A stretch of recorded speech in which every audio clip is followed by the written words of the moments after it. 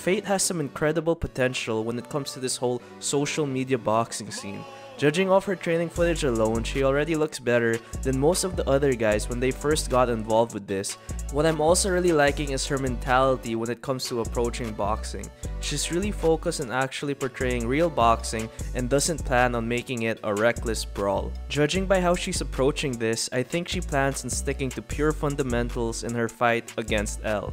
She's gonna be heavy with the jab to control the distance, and once the openings start showing up, she'll start unleashing her straight punches. How about you guys? What do you think happens?